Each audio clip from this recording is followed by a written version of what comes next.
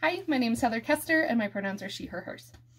Hi, my name is Savannah Schuyler, and my pronouns are she, hers. We are going to read you the book, Call Me Max. It is written by Kyle Lukoff and illustrated by Luciano, Lozano. Chapter 1. When I look in the mirror, I see a boy. I see a boy with brown, spiky hair. I see a boy with white skin that tans in the summer. I see a boy with one mom and one dad, and 2 goldfish.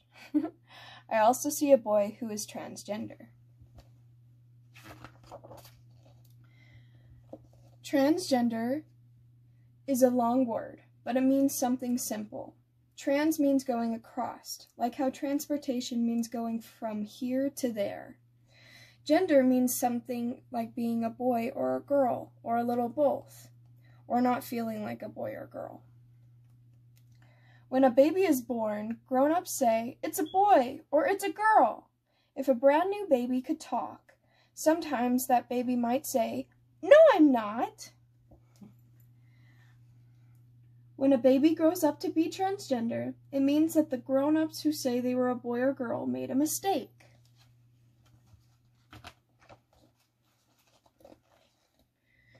When I was born, my mom and dad said, "It's a girl."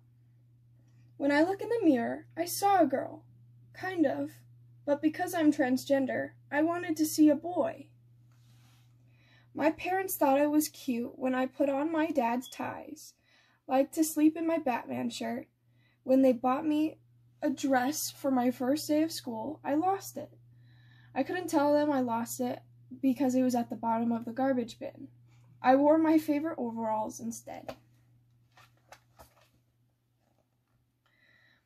I thought school would be hard because I didn't know how to read. I thought school would be hard because I wouldn't get to play at all. But school turned out to be hard for other reasons. Chapter 2. On the first day of school, the teacher called out our names. Emery? Here. Stella? Me. I raised my hand when she got to my name. She looked at me, and then looked at the list of names, and then looked back at me again. I wondered if she thought my name didn't make sense for me. I felt that way too. "Can you call me Max?" I asked. "Max is the boy in my favorite book." She nodded and wrote it down. "I won't tell you what my old name was. That's private." I had to go to the bathroom after snack. At home, there is one bathroom for everyone to use.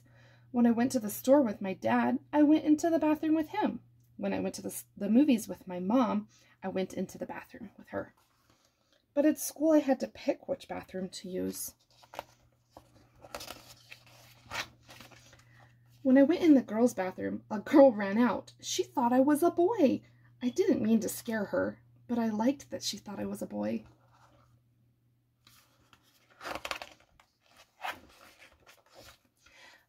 I used the boys' bathroom instead, but when I came out, I saw kids giggling and pointing. I decided to hold it all day and tried not to drink too much water, no matter how thirsty I got. Chapter 3. Making friends was easy, but everyone asked if I was a boy or a girl. I told my friend Teresa that I wanted to be a boy. She asked me why.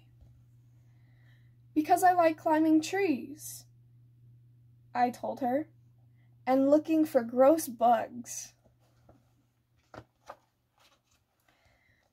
She looked mad. "I'm a girl," she told me, "and we climb trees together. I also caught more spiders than you did." "Oh yeah," I said. "Sorry, I forgot. But spiders aren't bugs, and I still don't think I'm a girl." "I know spiders aren't bugs," Teresa said. "Why don't you think you're a girl?" "Because I don't feel like one on the inside."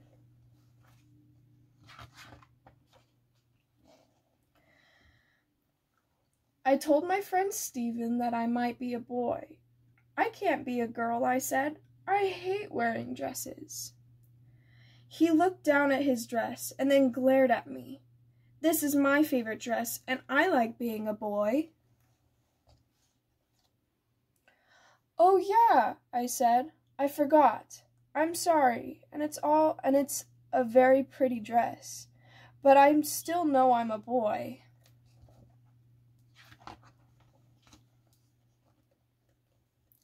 "How come?" he asked. "Because I feel like one," I told him, "on the inside."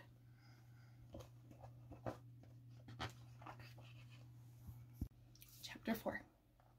One day, Stephen and Teresa came over to play. My parents heard them call me Max. During dinner, they asked me why. I told them all about school, how I couldn't go to the bathroom, how I didn't like my old name, and how I felt like a boy.